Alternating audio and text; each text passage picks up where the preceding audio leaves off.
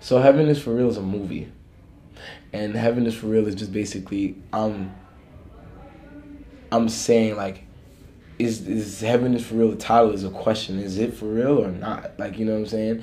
And that's why the hook is like, check me in, God, check me in. The story is like, all right, I'm Peter at the gates trying to plead to get into heaven. So that's why I'm saying, check me in, God. Check me in, check me in, check me in, God. To your gates, to your heavens, to your hymns, God. Check me in, check me in, check me in, God. The streets dissect me by the limb, check me in, God. Like, you know what I'm saying? It's like a boy who's pleading to, like, I'm tired of the streets. I'm not saying that, like, I was a street dude, I was coming through with guns and shit. No, I'm not that. It's just, you get tired of seeing the same shit. Like, you get tired of seeing the same people doing the same shit.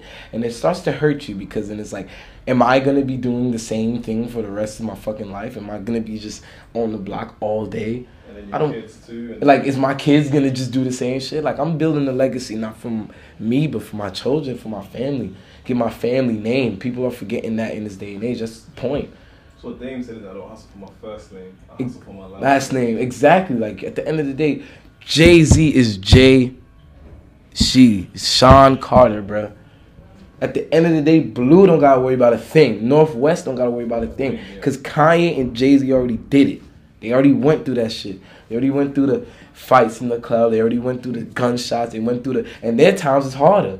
You know what I'm saying? They was really walking around, everybody strapped and shit. Like, you know what I'm saying? Like I said, it gets worse, but that's what I'm trying to say. Like, at the end of the day, they thought in their whole mind, that whole time, their whole career, from Kanye West back when he had the braids to Kanye West, fashion legend now, he knew in his mind he had to build a legacy.